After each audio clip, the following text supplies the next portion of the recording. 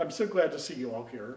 This is our first event, author event, in our new store. So this is I'm just delighted to have Giano here, and I'm glad you all turned out. This is a really happy day for us. So to introduce Giano, we have Craig Lancaster, and I'm going to turn it over to you, Craig. Okay. Thanks, Mark.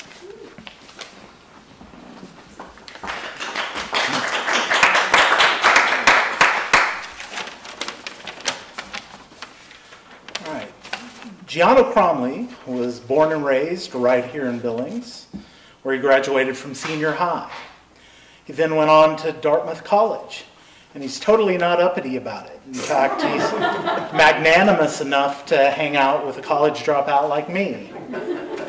And he worked in Washington, D.C. for Senator Max Baucus. He earned his MFA from the University of Montana. He's also not uppity about that. He's the author of a previous novel, The Last Good Halloween, and a story collection, What We Build Upon the Ruins. They're both up here. And both of those were High Plains Book Award finalists, so you just know he has the chops. He is the recipient of an Artists Fellowship from the Illinois Art Council, and he is an English professor at Kennedy King College in Chicago, where he is chair of the Communications Department.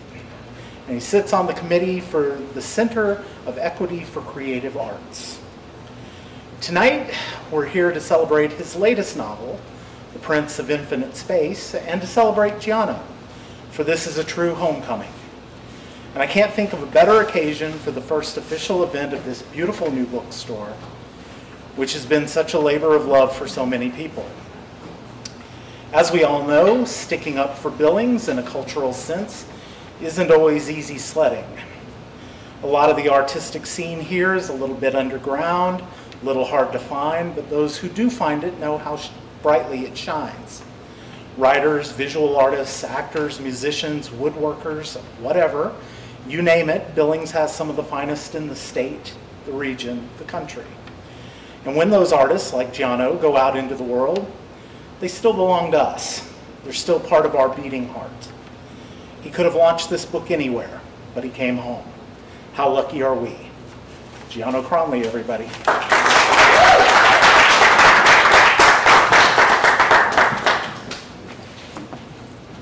Thank you, Craig, for that introduction. I literally texted him an hour ago asking him to introduce me, and he just wrote something that brought me to tears. So thank you, Craig. I want to thank Gus, Mark, Rosanna, everyone with this House of Books for putting this event together for me and for this book. You know, I was looking at the mission for this House of Books earlier this week, and it reads, to build an independent full-service bookstore in downtown Billings and turn it into a literary and cultural hub for the city. And that just pings so many of my interests and loves and passions, and to be here for this launch of this book is really special to me. So Billings is very embedded into the DNA of this book, into the DNA of this character. It's where he's from, it was where he was raised, and so again, just being here for this is really special. Because of that, I thought that I would kind of treat this like a living room conversation this evening.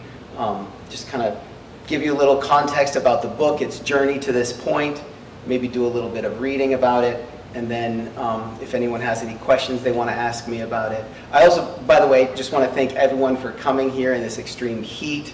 A lot of familiar faces, a lot of friendly faces, so this is a real treat for me. So I'll go ahead and just kind of tell you a little bit about this book. The idea for it, well, I mean, I'll tell you, the title of it is The Prince of Infinite Space. The idea for it, does it sound okay? Okay. The idea for it occurred to me in 2013. I had just finished, found a publisher for my first novel, and there was a voice inside my head. It was Kirby Rousseau. It was the character from that first novel, and he was saying to me, this story isn't done yet. And shortly after that, the story came to me almost completely told already, which rarely happens for me, so it was kind of a strange circumstance.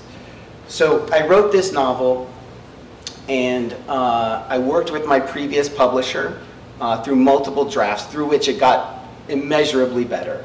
But ultimately, after maybe the third draft, we kind of had a disagreement about how these characters should wind up at the end of this book, and so we just decided to part ways. So this book was kind of floating around in limbo for a little bit until I finally, this publisher out of Virginia called Propertius Press read it, and they fell in love with the story and said that they wanted to publish it. So we had a couple of COVID delays, and so here we are today. It was basically 2013, almost 10 years in the making. But I think its long gestation really makes today a lot more gratifying. So I'm really happy to be here and be able to share this time with you guys.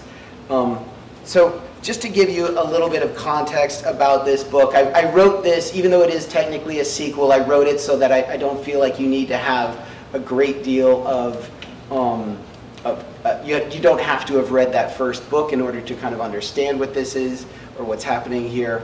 But I will give you a little bit, because I'm only reading a snippet of this, you might be helpful to know some background.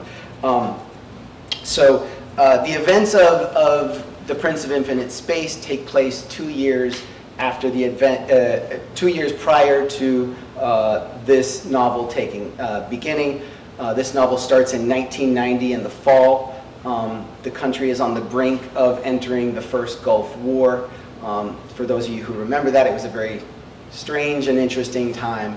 I think we kind of maybe forget about it in light of later events that happened. Kirby is 17 years old at this point. As I indicated, he's from Billings, but he is now in military academy in Bismarck, North Dakota, which was kind of a threat that was looming. I don't want to spoil the first one. It was a threat that was looming in the first novel.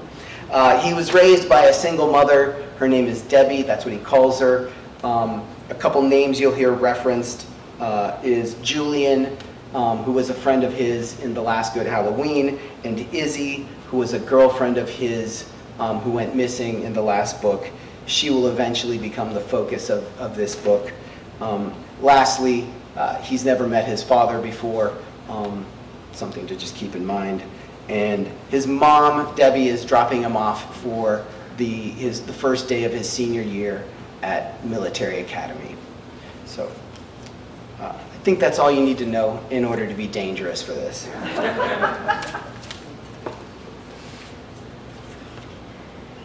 Chapter 1. The peace was uneasy, but the treaty between my demons and me held. It has held.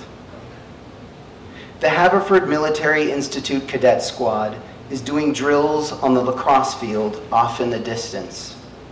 Fake wooden rifles spin like fan blades. At the apex of each revolution, something shiny on the rifles is catching the light, flashing a metallic strobe directly into my eyes, which in turn is making them water. This is Debbie's last goodbye before she heads back to Billings. And the fact that I appear to be crying is, I think, artificially inflating her numbers on the maternal success index. For once, I'm okay with not initiating a market correction, even though a 17-year-old crying before the first day of military school is pretty much begging to get his ass kicked. Since getting shipped off to Haverford nearly 2 years ago, I've managed to purchase for myself a new, more sustainable outlook on life. I call this period the time of abiding, and it's allowed me to ditch the emotional freight that had been the cause of some of my more deviant behaviors. Of course, that's the chief reason a place like Haverford exists in the first place, to bring about the kind of turnaround they like to take credit for and obliquely refer to in their promotional materials. But I'd like to think I came upon and entered the time of abiding in a more organic, self-directed fashion. Haverford's school year runs long in the spring and starts up the second week in August. So I only got a month and some change at home before having to trundle back here for senior year. Not that I'm unhappy about that, mind you. There wasn't a hell of a lot for me to do in Billings. I'm still forbidden to hang out with Julian, his parents' wishes, and all efforts to get a hold of my former sort of girlfriend, Izzy, met with abject failure, which means I have 0 friends in Billings, so I basically spent all my time at home. Debbie's boyfriend, Harley Doherty, still technically lives there, but he was hardly ever around, always giving vague, work-related excuses for his absences. For those keeping score, Harley is Debbie's 9th boyfriend, including Bradley Kellogg, whom she was married to for a while and who was the closest thing I ever had to an actual legitimate father figure. On the days Debbie didn't have work, she'd watch videotaped episodes of The Golden Girls nonstop. I sat through so many of those goddamn things, I feel like I know Dorothy Spornak better than Debbie at this point. I think the dissolution of her relationship with Harley might have finally eroded her last stronghold of hope. She's realized her fate, to love and lose, to never hold. The leader of the cadet squad barks out an order, and rifles snap to a halt. Their red berets are all tilted at the same 20-degree angle. They look so serious, I can't decide if it's admirable or terrifying. The irony is that all those flashing maneuvers aren't even standard military practice. It's purely for show, something they like parents to see when they drop their kids off, because it's what they imagine military schools should look like. Right now, the cadet squad's working on the routine they'll do when they march in Bismarck's Harvest Days parade. But anyone who knows anything about it knows it's a complete load of horseshit. I'm so proud of the way you've adapted, Kirby. Debbie sniffles once and touches her nose with a wad of Kleenex. You've grown so much. She's let her hair get long, but it doesn't look like she's doing anything with it. The cadet squad is standing at attention, like those monuments on Easter Island. Haverford's campus is situated at the top of a rounded hill just south of Bismarck, North Dakota. It's the only appreciable elevation for miles around, which, in the pool table flat Midwest, means this knoll constitutes a legitimate alpine experience. Personally, I don't much like living up here. It always leaves me feeling strangely exposed, like the sky might devour us whole at any moment, which, for the record, is exactly the kind of thing you want to avoid telling your therapist when you're trying to convince him your days of aberrant behavior are behind you. I mentioned it to Dr. Byrne this past summer, and he nearly put me on a regimen of Thorazine without a word more. Sanity, I've learned, is simply a matter of figuring out which thoughts you can tell to whom. So what do you think? Debbie asks, and I realize I haven't been listening to her. It's quite possible, I say, because it's a good catch-all response. Okay then, she says, as if an important matter has just been settled. Then she puts her hands on my shoulders to signify a topic shift. This is it, kiddo, your senior year. I don't think the smart money had me making it this far, I say. Debbie winces but lets it go. Just keep working hard, and I'll see you at Thanksgiving, yes? About that, I say. Once I'm named editor of the Bugle, I'll probably have to stay here over Turkey Day to make sure we get the December issue to press on time. Debbie's eyes go dull. She's also stopped wearing makeup, another sign that things with Harley are likely kaput. I told you this already, didn't I? I did. But Debbie's been so zoned out this summer, it's hard to know what's gotten through. I don't think so, she says, and looks off to the east, where the Missouri River slowly wends past the base of this hill on its way, eventually, to the Gulf of Mexico.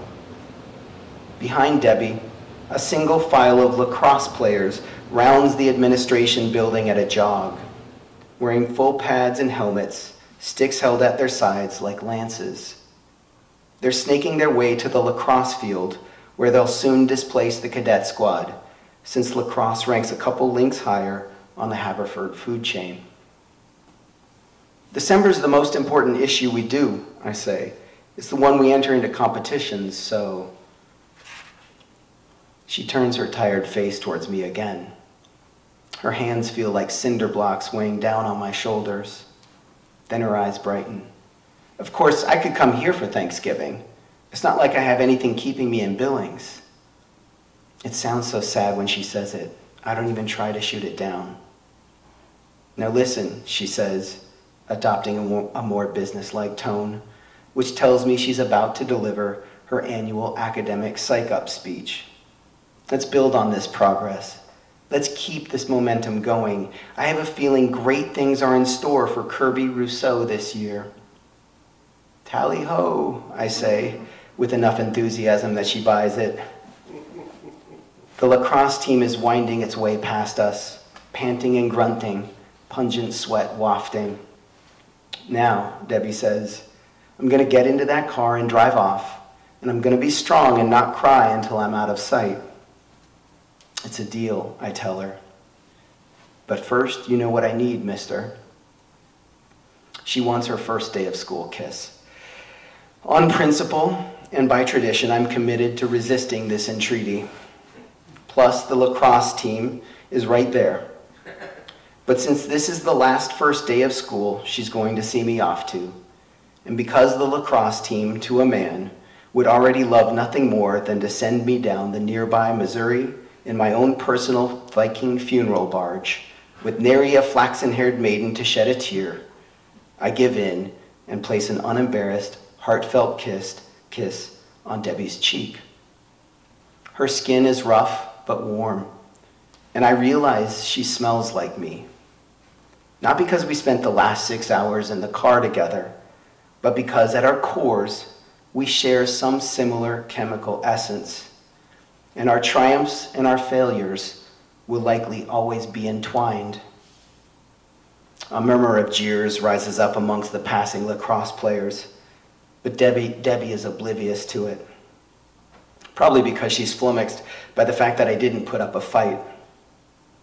Oh, she says, touching her cheek.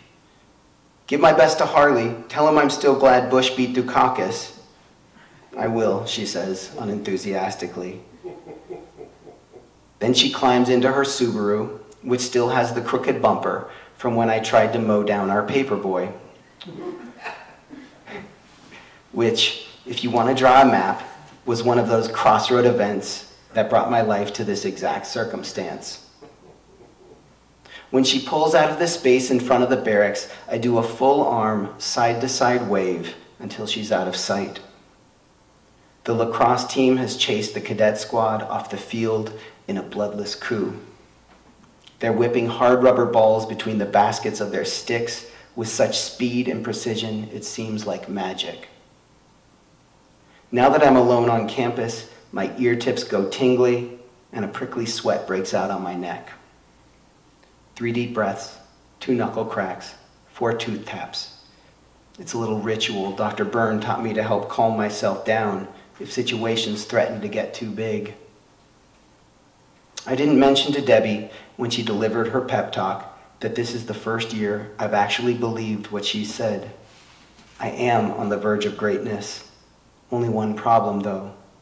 The more things start to go my way, the more I worry about what'll happen when they inevitably don't.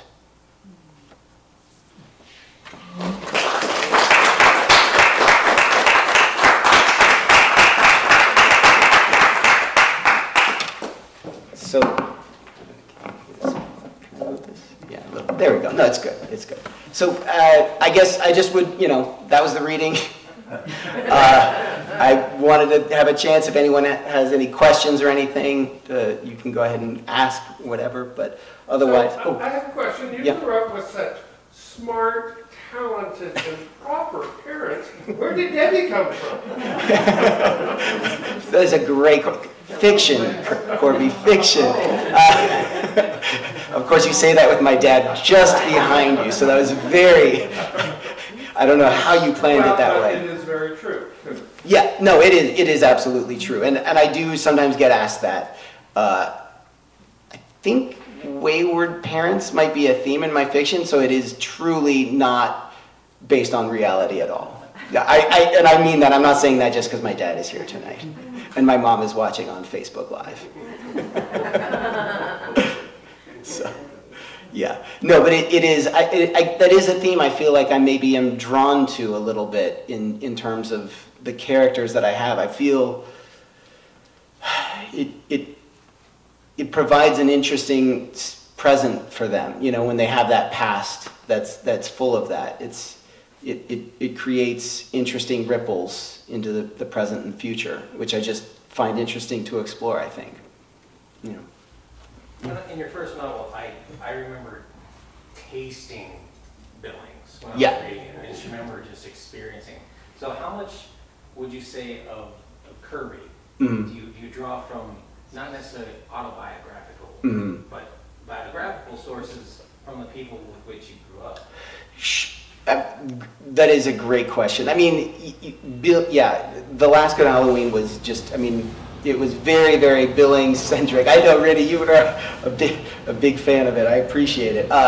It's, all of it is memory. It's based on memories, right? And it's, even if it's not something that happened to me, it's something that happened to a friend or something I saw. And I mean, just the smell and the sights and the light is different in Billings than it is other places. The air is different.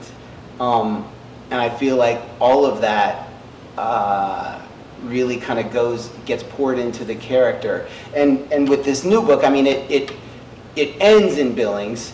It kind of starts in Bismarck and it travels. It's another road trip story.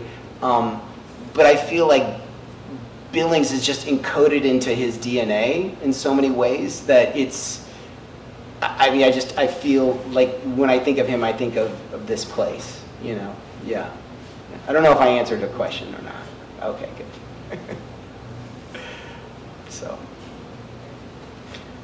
if there aren't any more questions, we can just sign books and hang out too. That's always good. Question. Oh. So I know you mentioned the time period and the strange tension that comes with the early '90s. How do you use that in your book to? Does that affect the narrative at all? Yeah. Are you done? Or were you going to keep going? So like, how does that affect the narrative at all in your book? Yeah, that's a great question. So for those who maybe couldn't have heard on the live stream, the questioner asked about the time period, the setting, how that affects the story. And since this is set in 1990, it was a very conscious choice to choose that time period. Not only because I happened to be a senior in high school at that time, so it was pretty easy for me to draw on it, but I do think of it as kind of a secret pivot point in history that we don't really think about that much. We have some very big cultural, historical mile markers that we refer to, and I don't think that is one that often gets thought of, but I do think it really set the table for what was to come in the 90s and then even, in kind of a post 9/11 United States. And so I remember that time as being this kind of very rah, like like kind of rush into war. And I didn't feel like, and I mean, this is probably, from a 17-year-old's point of view, it didn't feel like anyone was stopping to ask if this was a good idea or if we should or what the long-term consequences might be. And I mean, I think that I personally think we paid the price for that a lot later on in subsequent years and decades. And so I do just remember that very, very kind of urgent drumbeat toward what was almost inevitable. And I remember even in my head as a senior, it just didn't even, I mean, really, we were on the school newspaper. I mean, you remember that, you know, just, I feel like we kind of were swept up in this, that fever in a way. And so I wanted to have a character who kind of, I think, instinctively was propelled by that was happening around him, but also was probably a little bit more cognizant of the wider world than I was. And so was able to maybe see a little bit of the kind of fraying edges around what was happening. So to me, I mean, the book, I mean, I'm not going to spoil the ending, but the book ends with kind of this quote, which actually, I mean, I guess I'll just spill it. Please buy the book still. Where I remember it was 1991, so it was the summer after we kind of had done, well, I guess it was, yeah, after the war was over. And I was at this talk given by Peter Matheson, the writer. And it was in this kind of very kind of pro-war crowd. I think Colin Powell had spoken earlier at this thing or something, and Norman Schwarzkopf had those are some deep pulls from the 90s there, the name dropping. And he got up and he said something to the effect of, and it's directly quoted in my book, but we need to ask ourselves if a war where maybe 100 people die on one side and 100,000 people die on the other side, is that a war or is that a massacre? And I remember in the room, the oxygen just got sucked out of the room. And I, in my head, was like, holy shit. I was 18, so I was like, holy shit. Like, I had never thought of it like that before. And so, so I give credit to Peter Matheson in that, but I did actually literally just pull that quote from that talk that he gave. Yeah, I don't know if I think I wandered way further than your question, but thank you for asking that. Yeah. I'd actually like to build off of that. Yeah. So, beyond the impressionistic memories of that, Mm-hmm. how accessible were the fine memories? Not that much older than you. Yeah. You look a lot better. And I find even back then, I was 2 years out of high school in 1990. Mm-hmm. And I mean, I can remember how I felt the night that, President Bush went on TV and said, it's on. Yeah, yeah. But when I see pictures or I try to think of where was I going and eating, who was I with, Mm-hmm. it seems so incredibly distant. Like, do you spend much time fortifying memory with, okay, what were the places, who, Sure. what were we wearing, even that is like, Yeah. I think I really do try hard to kind of put myself as much as possible into that headspace. It's very difficult. And I think those moments and those times become less accessible as I approach your age. I'm just kidding. Well, I'm sorry, I couldn't resist. I'm sorry. It gets better, right? It's funny because a couple people have asked me recently if I would write another book in this series, and my answer is like no, like never. And I think part of it is, I mean, of course, never say never, right? But it's because entering that headspace is really weird and disorienting, I think. And so I felt like through the last draft of this was really just kind of pulling myself across the finish line and like in a mental way. I don't know if that makes sense or if you've experienced that in your writing. Well, I feel like we assimilate really, really quickly. Mm-hmm. Like trying to access how you felt and what you did on a daily basis before you had an email address. Mm-hmm. It's really hard. Yeah. 'Cause Sure. once it was here, Yeah. it's like the old joke about we didn't even know we had it, and then we're entitled to it. Yeah. Yeah, exactly. The guy getting pissed off on the plane because the Wi-Fi went down.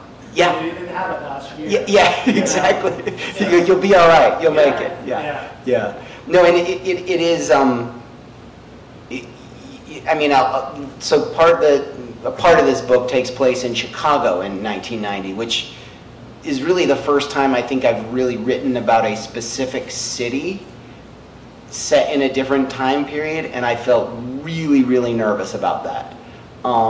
And I felt like I really had to nail down my research on that. So people who write like historical fiction, my hat is off to them, because I would be terrified to try and do that. So in many ways, like the billing stuff, the Montana stuff, that all feels a lot easier than kind of reaching into this other place where I wasn't there, right? So yeah, it's tricky, for sure.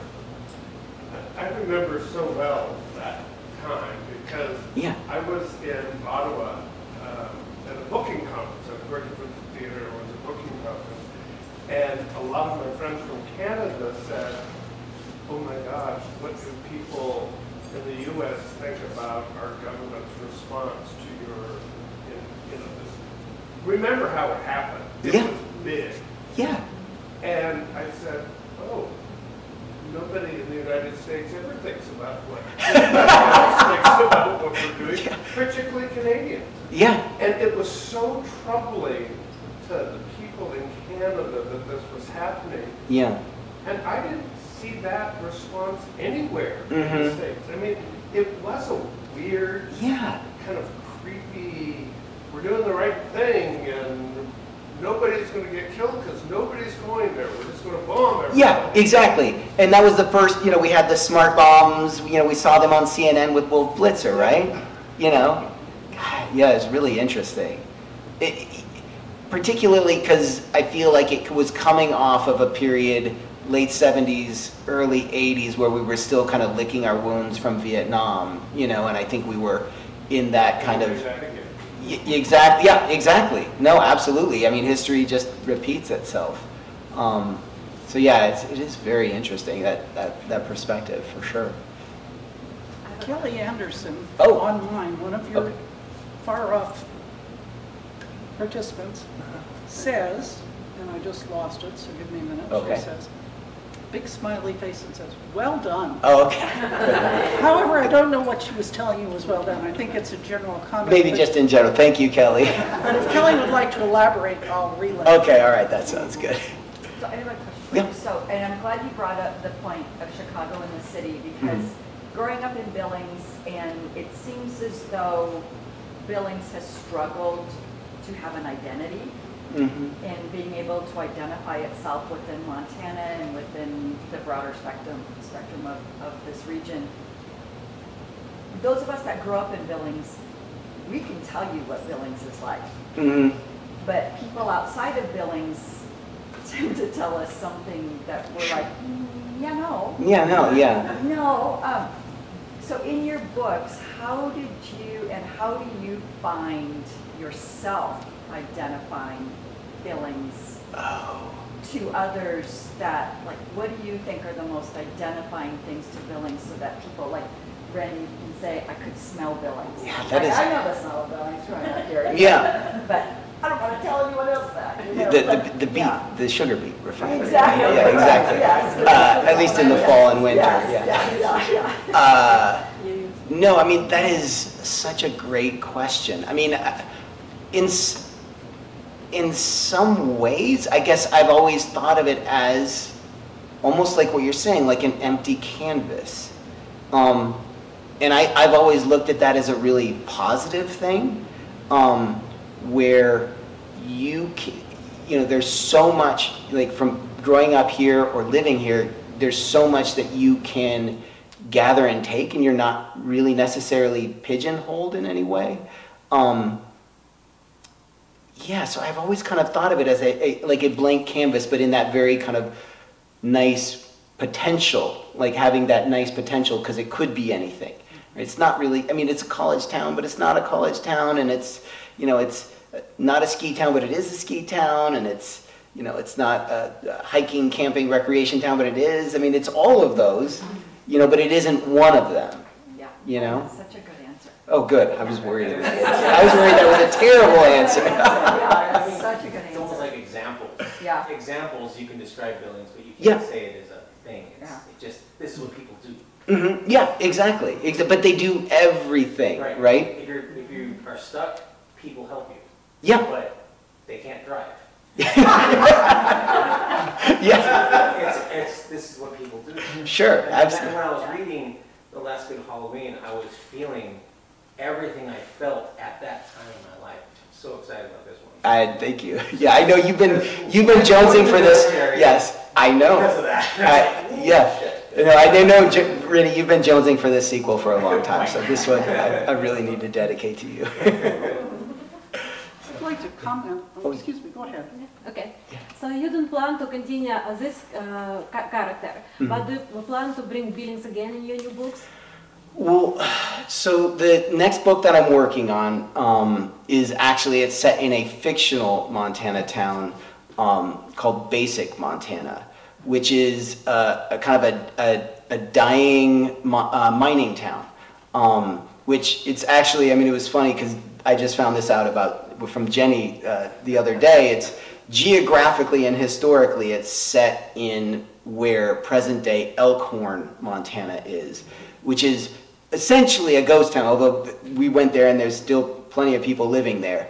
But I didn't realize Jenny's family is from there. So, in fact, she sent me a picture of her and her sister, like, looking out of the window of that rusted-out car. Like, it's right there. So, that was really cool. So, to answer the question, I'll probably come back to Billings for sure. Again, I mean, in terms of the writing.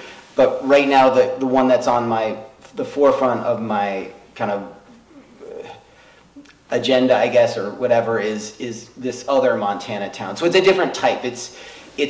I'm trying to think of it as like maybe a cross between Pony, Montana and Butte, Montana, which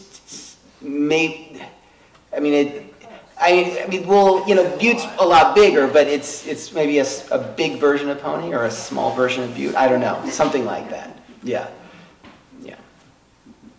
Going back to the smell of Billings, I think that you guys are onto something, and it's more than just the sugar beets. I was on a 3-week trip with my dog, and he slept most of the time, but we came in over that hill, and he woke up and started looking around and sniffing, because even though our acceleration had not changed one bit, Interesting. he smelled it, it woke him up, and there is something about how Billings smells. I don't know what it is. Yeah, well, I mean, you know, like, actually, I think that's true, because that happens with our dogs when we come back to visit my folks, and I mean, part of it is, I think it's the Yellowstone.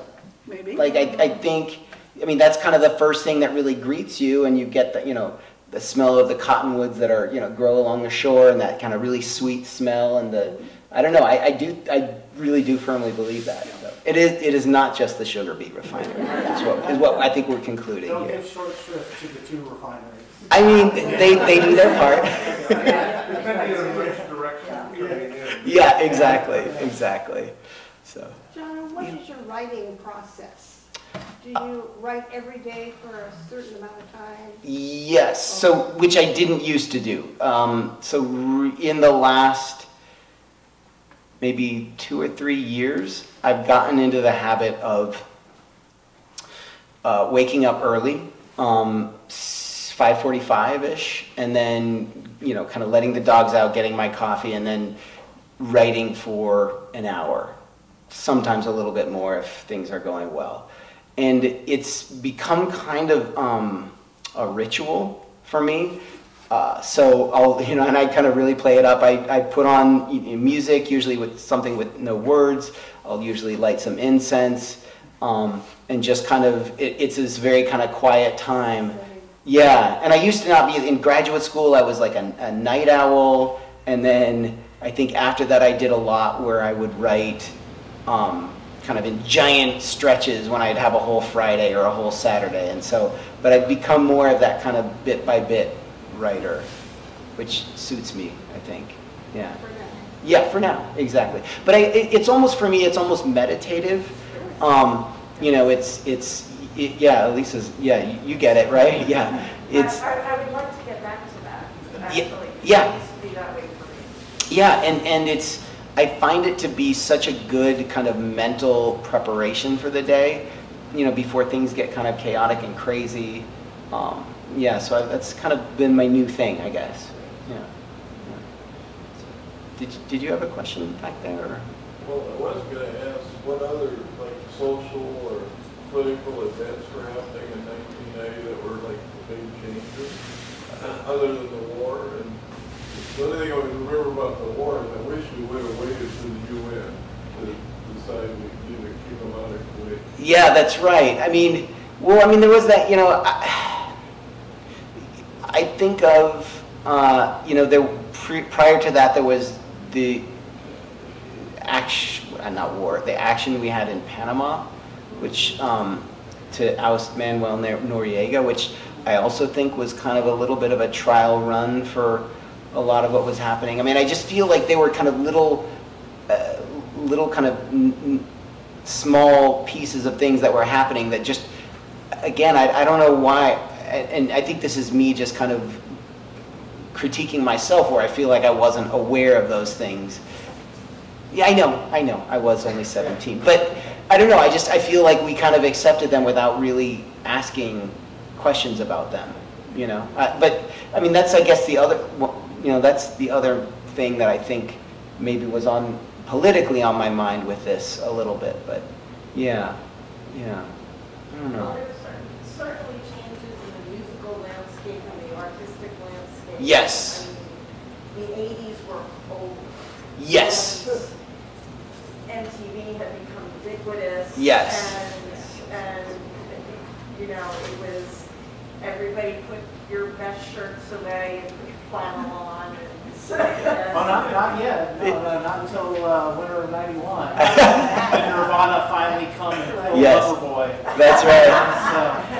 It needed to happen. It was a mercy killing. Yes.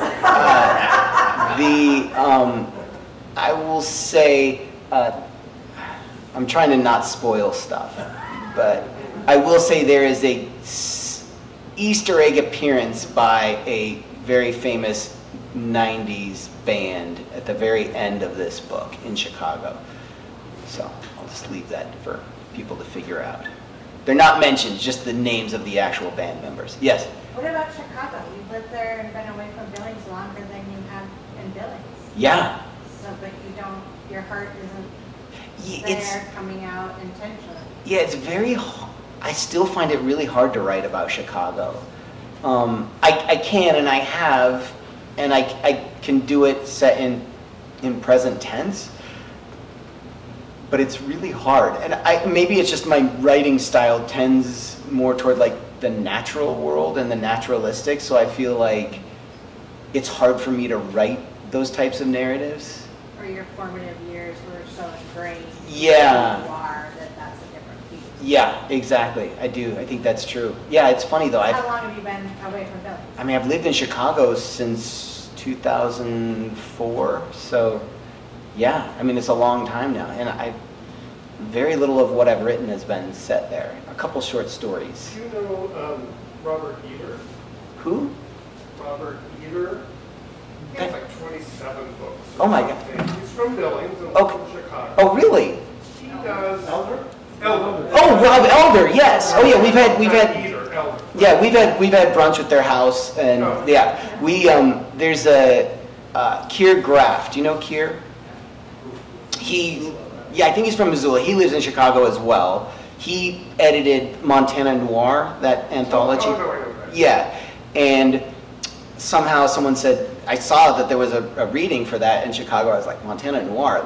Wait, what? And so I somehow ended up getting connected with Keir, and he has, he kind of co-runs this publishing cocktails thing in Chicago. So I've gone to that a couple times, and that was where I met Rob Elder, who's from Billings, went to senior.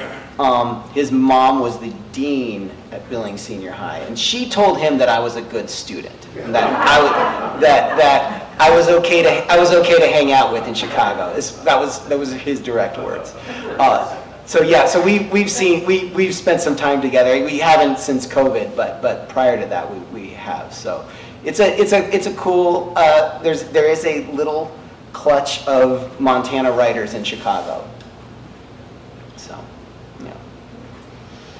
I have a question. Oh, yeah. About audience. Yes. For this. So I'm really curious about books that, there's a huge nostalgia piece to this, obviously, which is for those of us who are clearly adults. Sure. Now, but your main character is a kid. Yes. And Elisa has run into this too. Like she had, similar to you, a spin-off story from a previous book, but the character who spoke to her was a youngster. And so, publishers don't know what to do with these sorts of books where the clear audience is really adults who liked the previous books. But the character's a teenager. I don't know what to do with this. Yeah. What were you thinking of as you were writing? Oh, yeah, I mean, that is, I wrestle with that all the time with my first novel and with this one as well. I never set out with a young audience in mind. I think that was, I'm happy that I made that choice. It's very, very realistic from my point of view to what being a teenager was like at that time. Sometimes I think some of the books that are geared toward young adult, it projects a sanitized version of young adultness that I don't feel is authentic to what it was like to be a young adult for me. And so that's why I've always tried to approach it with a kind of, just a more kind of gimlet-eyed view. I think that was probably one of the difficulties that I had with finding a publisher for the first one. I had an agent for it who just really, really had a hard time finding a place because it didn't fall neatly into those, the bucket of young adult or I think there's a new one, Mark and I were talking, new adult is a term, so, which I don't think they had that one when I wrote my first novel, so. How did you get new adult? Can I change to being an adult? Yeah, exactly, right? Aren't we all kind of new adults? Yeah. So I wrestle with it all the time, and when this one came out, my publisher was very, they definitely labeled it young adult, and that's where they feel it fits, and I'm happy with that. That's fine with me. I would say it's probably not for all, young adults. It's definitely got some, some salty language in it and things like that. But yeah, it's a really interesting, I'm not going to call it a conundrum, but it is an interesting question.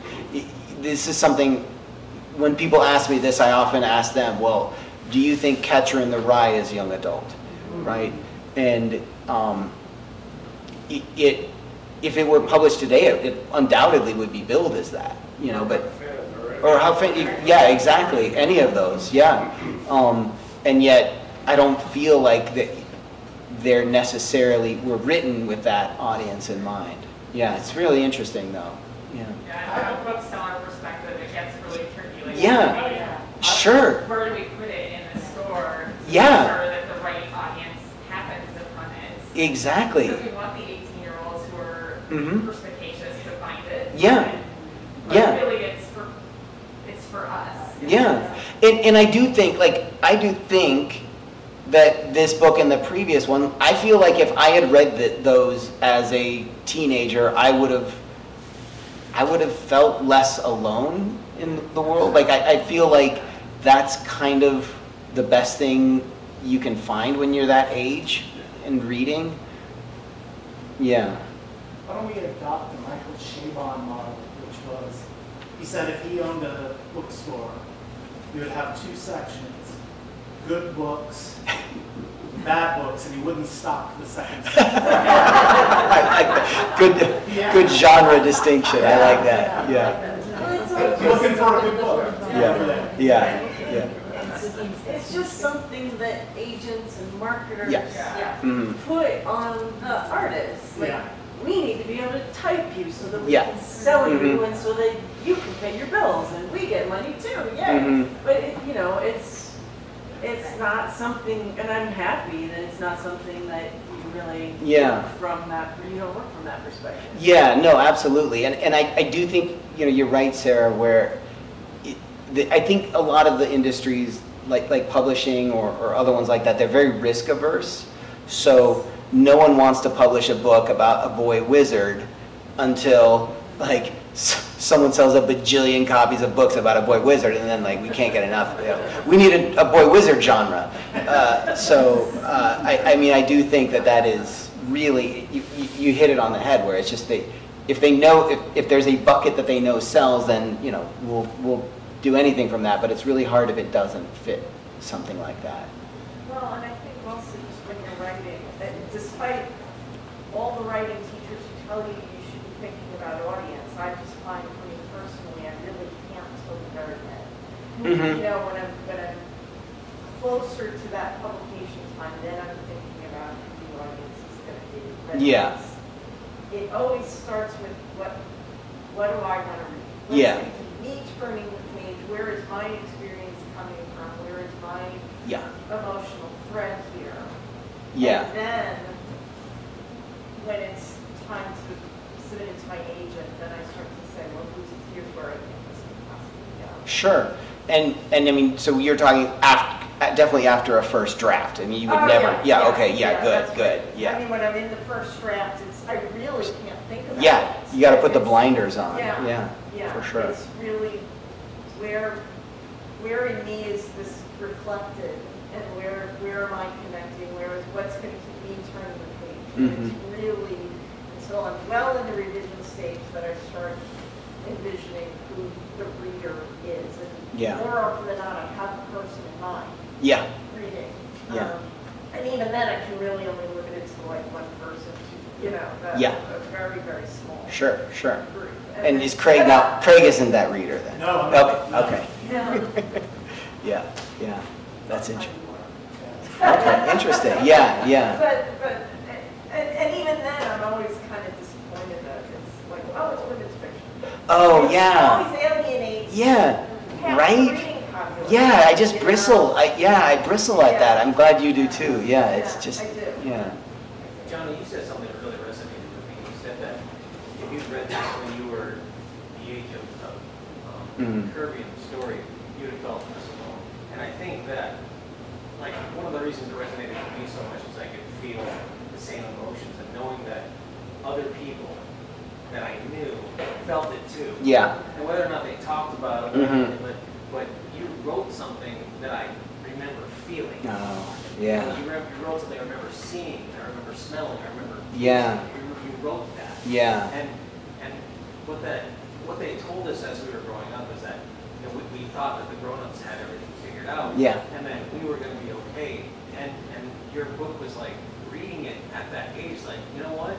It might not. Yeah. But it's true. I mean, Sure. that's always like having this expectation of all these things going to work out. It's like, no, you know what? Yeah. You're going to have to fight.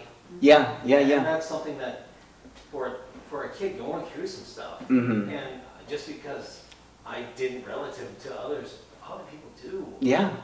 And just knowing that you're not alone, I think that was very powerful. No, thank you. Yeah, I appreciate that. That means a lot that you felt that way too. Yeah. And I think we're also kind of hardwired.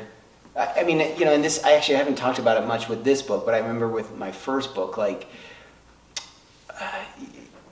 it's a first-person narrator, and so I think you get a lot of like deep interiority with the character, and I think boys in particular are kind of taught not to share those thoughts and those feelings they're having and those concerns, and so I think it is really easy to feel. I mean, I'm sure girls, it's the same way, but I do think there's this kind of like, be strong, stoic type of kind of urging that we get, and so I think it can be really pronounced if you're not exposed to that in any way. Yeah, that's interesting. So, that was really awesome. Really cool conversation. I mean, I could go all night, but I don't think anyone wants to. Thank you all for coming. This is just like a dream come true for me to be here to do this and to have all of you here. So thank you very, very much.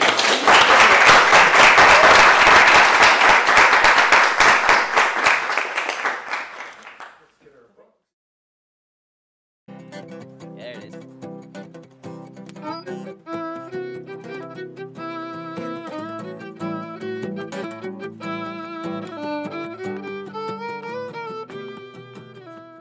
This has been a production of This House of Books.